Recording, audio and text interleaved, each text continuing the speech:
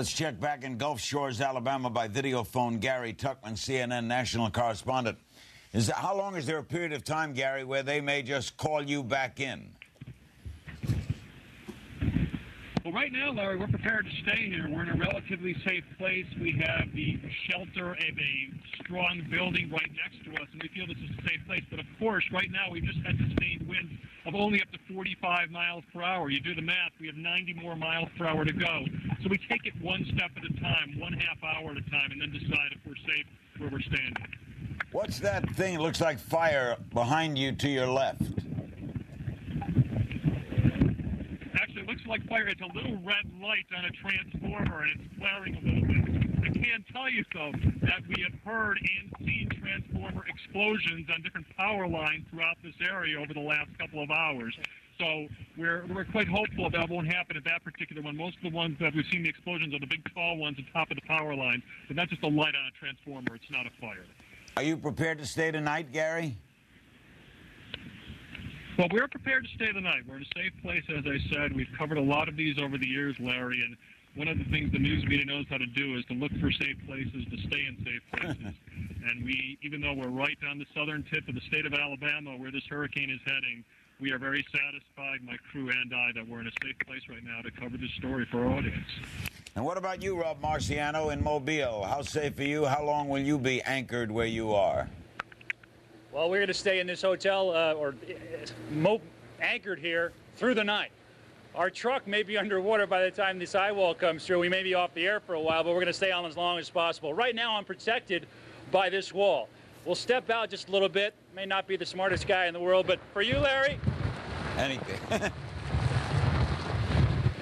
Easily hurricane-force winds on the other side of that wall blowing out of the east. We're going to be here until we're blown off the air, but it's pretty safe.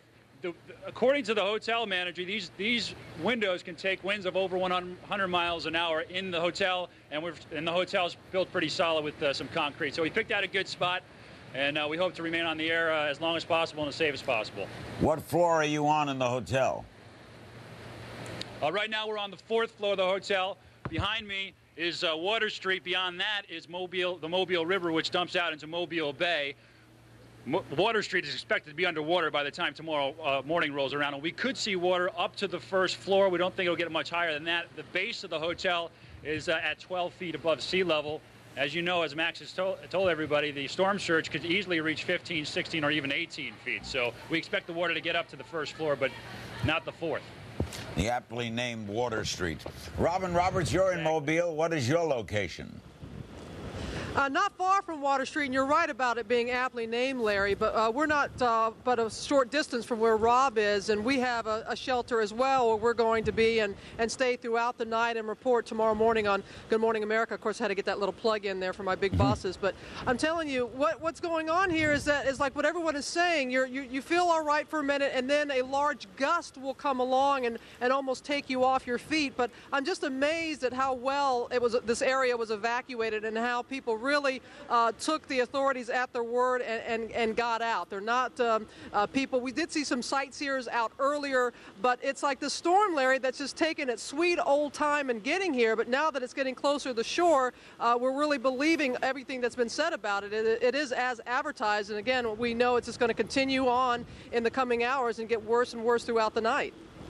Sam Champion, do people get angry, like, let's say, in New Orleans, if they're asked to evacuate and it turns out they're not hit? Yeah, Larry, they do, and of course they do. What they have to understand is that, you know, it's difficult to pack up your home and have to make plans and then leave all of that behind and then have to turn around and come back and it wasn't as bad as everyone said it was. When that happens, you just have to understand that, you know, the potential is there for a real problem and a real issue. And these days, we're better and better at telling you where the storms are big and where they're not and when it's a good thing for you to leave and when it's not.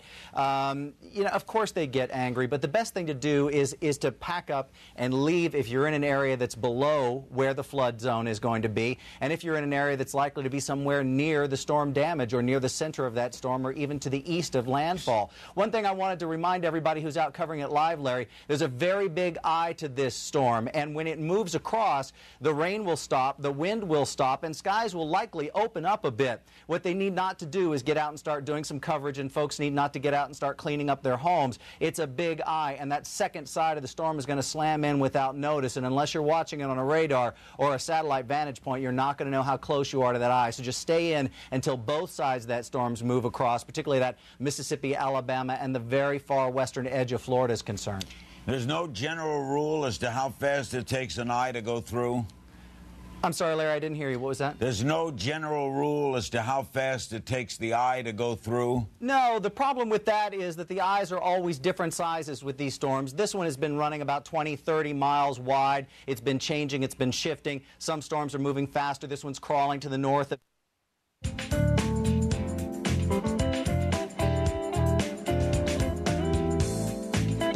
Your local Doppler radar.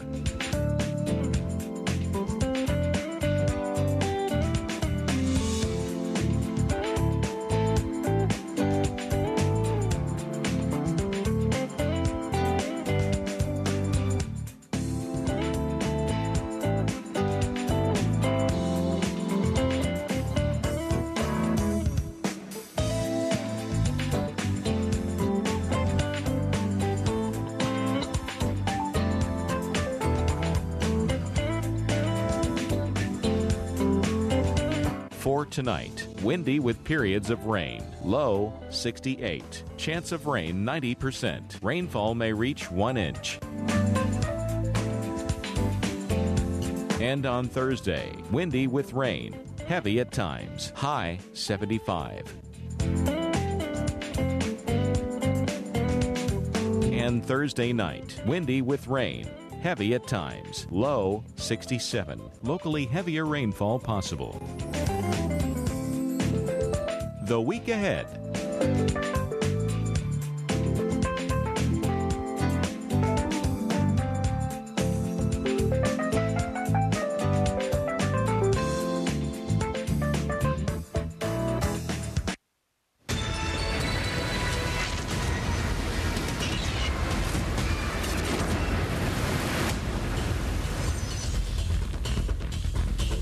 Good evening, everybody. A historic night here along the northeastern Gulf Coast as we watch the most powerful hurricane, perhaps since Hurricane Camille made landfall in 1969, rear its ugly head on the northeast Gulf. We'll give you live reports from the field coming up. And we have a storm alert for the Gulf Coast as Hurricane Ivan storms ashore tonight. I'm Paul Goodlow. And I'm Jennifer Lopez. It has been a long time coming, and now this major hurricane is blasting the coast. Let's show you exactly how close it is. It continues to bring heavy rain, not only over the Gulf of Mexico, but on towards the Florida Peninsula, southern Georgia, southern Alabama, southern Mississippi, and extreme eastern Louisiana, including New Orleans, seeing some rain. And take a look at this. These are the latest sustained winds from some buoy reports offshore. And many of these buoys reporting strong tropical storm, if not strong hurricane force wind gust already, and expect this to continue to increase the winds on land over the next few hours. And we will bring you live reports all the way to landfall and beyond as safety and weather permits. Meteorologist Stephanie Abrams is being battered in the wind here in Mobile, Alabama. Meteorologist Bill Keneally is up in Montgomery for more on the inland dangers from Ivan. Meteorologist Mike Bettis will show us what's happening in Pensacola. And our storm tracker, Jim Cantori, is in Fort Walton Beach, Florida. We're going to start with Jim. Again, he's in Fort Walton Beach tonight. And Jim, you're a veteran of numerous hurricanes. Now, viewers are also concerned about our people in the field. Do you have a fallback or a safety point as weather conditions start going downhill there? No question. We're in a very, very sturdy building here. And again, earlier today, we thought this thing was going to weaken, Paul and Jennifer. What happened is Dr. Lyons, Stu Oster got together. Hey, you know what? This thing may stay a 4. We got to get them out of there. And so here we are, 4.5 miles from the beach, number one, in a concrete structure here, actually protected a little bit from the wind. Occasionally a gust or two will come around the corner and nail me here. So we are set as far as we're concerned here. All right, let me show you one of the reasons why we left today. The Destin waves, by the time I left at 5 o'clock this afternoon, were already 15 feet breaking at the beach. We had beach erosion, enormous beach erosion, at least 4 to 6 feet of beach erosion already. Water was coming up under some of the buildings there, and I actually got a chance to do a couple of stand-ups on some of the boardwalks, or what was left of them, and this is what I had to say. So with a little less than 8 hours before landfall of Ivan, you can already see what's happening as a result of the water coming in. It is tearing away at the beaches for miles. We have come 10 miles from where we were, and everywhere we have stopped, we have seen considerable beach erosion. We have seen damage to boardwalks, damage to structures along the beach, and there's going to be a lot more of that. As a matter of fact, you can probably add another 8 feet on top of the water rise that we've already had when Ivan comes in, even though it's going to be well to our west. All right, no doubt we probably was thinking about it being a 3 at that point. You can add another 4 feet on top of that, what I was talking about. So that's 17 to 30 feet possible coming in there at Destin. Let's go west to Mobile, Alabama now. Stephanie Abrams standing by. Stephanie, it's a lot worse there than it is here. Tell us how bad it's gotten just within the last half hour.